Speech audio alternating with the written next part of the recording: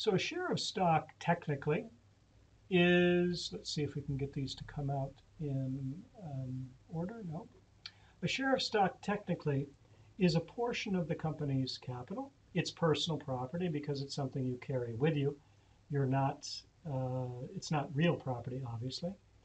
And then a share of stock is a show in action.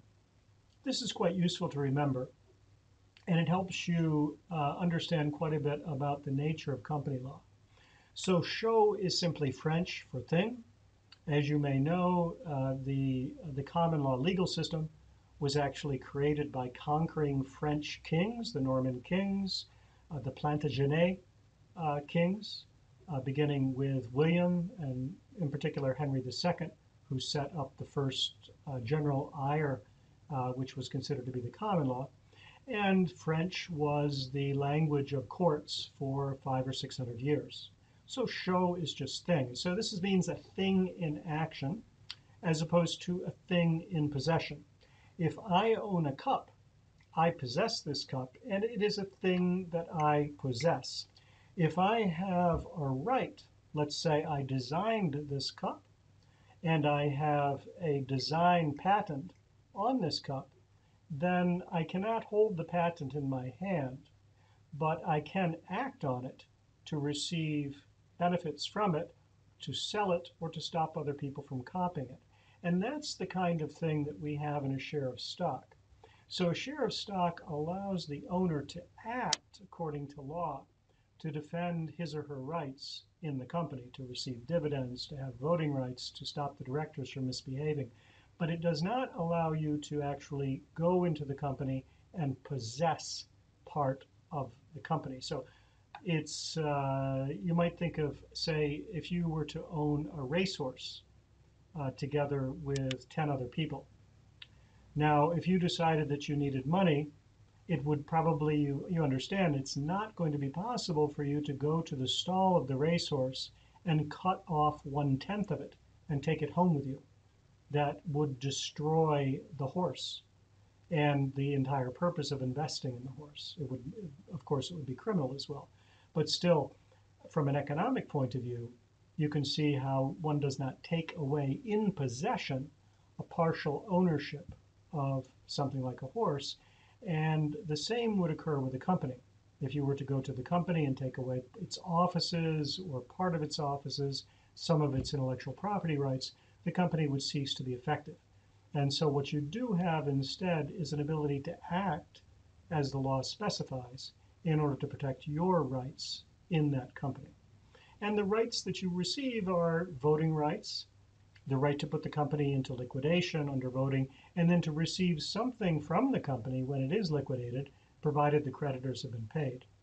Rights to receive dividends if the company makes profits, rights to receive information on an annual basis, in particular before the annual meeting, and then rights to sue on behalf of the company directors if they misbehave, or on behalf of yourself against the directors or the other shareholders if they are conducting the affairs of the management of the company in a way which is unfairly prejudicial to your interests, right?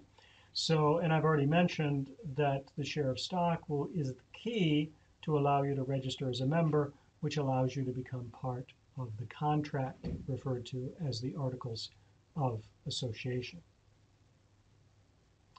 So when you're looking at a share of stock, we have a couple of layers of ownership, and do not confuse ownership of the share with ownership of the company. When you own a share of stock, you own a certificate, which is evidence that you have this incorporeal, this immaterial chosen action, which is a claim on the company, right? So the share is evidence that you have a dematerialized or uncertificated share in the company, ownership of the company. Two levels of property. You own the certificate, and the certificate indicates that you own the share itself, which need not exist in paper. And what you have certificated is a show in action.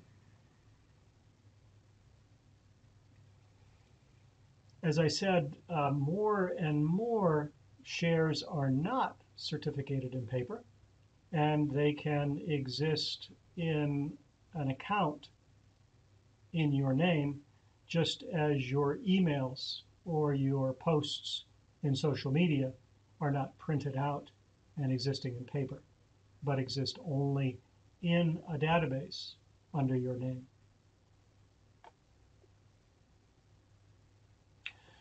Now, the flip side of owning the company is to remember that the company, and this is where limited liability comes from, the company is a legal person. The company owns its assets. The company has its own debts. So because the company has its own debts, your liability is limited because not you, but the company are liable. Now, the company also owns its own assets. So let's say you owned the equivalent of 200 million Hong Kong dollars in one certificate of a share of stock in a shipping company, Giant Shipping Limited. You could not simply go to the company, give them your share of stock, and take away a ship. That would not be possible because the company itself owns the ships, and what you have is a show in action giving you voting rights, dividend rights, liquidation rights, litigation rights against the company itself, but you have no claim on the company's assets, or at best an indirect claim, because your claim to dividends and liquidation will depend on the state of the company's assets. Okay? So please do, and I think it's useful to memorize, that the share of stock will give you a right to profits. That is referred to normally as dividends or distributions of dividends. It will give you a right to collective control. That will be the vote that you cast at the annual meeting for various actions of the company or the election of directors. It will give you the right to exclude. So if someone were to be damaging the company and the directors did not act to prevent them from damaging the company, then you may sue the director on behalf of the company to force the director to either behave properly in protecting the company from third parties or to pay damages to the company for their negligence. And then if the company is wound up and has paid its creditors, you also have a claim to liquidation payments. So shares of stock don't have a lot of requirements, and I'll go through these quickly.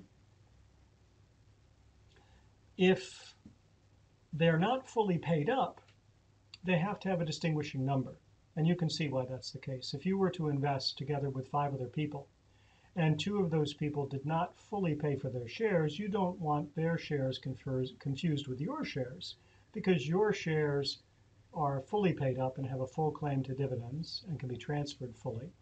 And the other shares do not have a full claim because there is money owed on the shares. So they must be distinguished from each other. Companies may not issue stock. So stock, a lot of people become confused with this concept. Please don't. Stock means the capital of the company not divided into equally denominated shares. All right, so imagine you go to Starbucks or McCafe, something along those lines, and you buy a piece of cheesecake. At Starbucks or McCafe, there will be a specific size that the corporation requires the cheesecake to be. And every piece of cheesecake will be similar to every other piece of cheesecake. That is like a share of stock. Every share of stock has a regular size and portion of the overall share capital. If you were to buy a whole cheesecake and go home and share it with 3 of your friends, you could cut those pieces for you and your friends any size you wanted. If one of your friends only wanted a sliver, you give that person 3%, although they are 25% of the group. And if another person wanted a lot, you may give them 40%, although again, they are only 25% of the group. So one share would be 3% of the capital and another 40% of the capital. These are not shares of stock in a regular fashion. They are just referred to as stock because you don't know what size they'll be in. It is irregularly cut portions or quotas of the capital. And this is no longer possible. It's something that you find in European companies, in private companies, and it's no longer possible in Hong Kong. Now, companies may no longer issue share warrants, and a lot of people are confused. I've actually been with relatively sophisticated lawyers who were confused about share warrants. And it's not that confusing. So share warrant is like a coupon. It gives you the right to claim something. So if you were going to buy something on sale and you are given a coupon, provided that you make payment, to collect that thing when it comes in stock next week, then this coupon is a right to receive that thing without any other further duties on your part. That's a warrant. An option is a right to purchase the share of stock at a future date for a specific price. All right, so a warrant is a coupon simply to receive it, the share of stock, without any further performance from you. And an option is a right to purchase the share of stock at a future date, and you will have to make the payment. Okay, so warrants are no longer something that companies can issue. Warrants confuse things because the warrants did not need to be registered in the share register, and so someone might be sitting on 1,000 or 10,000 warrants and then pull them out all at once just before a meeting and take over the company, right? So it confused things on exactly where the power was distributed in a company and how many shares were outstanding. And that's one of the reasons why share warrants have been eliminated from company issue.